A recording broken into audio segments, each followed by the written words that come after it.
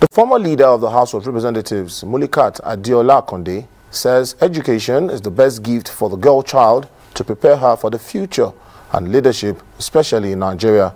Akande was speaking at the launch of a book she'd authored entitled Driven by Passion in commemoration of her 60th birthday. The occasion was graced by top politicians, former and serving governors, ministers, and lawmakers. This is the second book of Mulikat Akande, a Nigerian politician and former leader of the House of Representatives, revealing her struggles in politics and how she broke barriers with lessons for intended female politicians.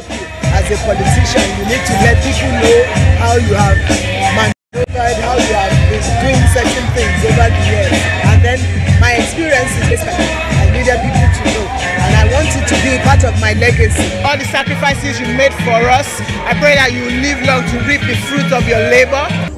Top politicians, including former speakers of the House of Representatives, Aminu Tambuwa, now Governor of Sokoto State, Patricia Ete, and Emeka Ihedioha, all attested to Mulikat Akande's hard work and immense contribution to the legislature in Nigeria. A great personality, a great woman, a woman of resolve, very patient, very painstaking.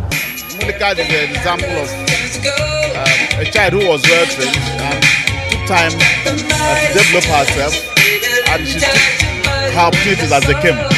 And today she's a celebrity in our country. The lessons you learn from people like her is, you know, she has such a huge heart. She was such a bridge builder. Ensuring education for the girl child as a means of safeguarding her future was stressed by the dignitaries present. For me again, she represents the girl child education that I've been crying and fighting. Pray that family should continue to be a role model. Before we continue, highlight of the event was the cutting of Akande's 60th birthday cake.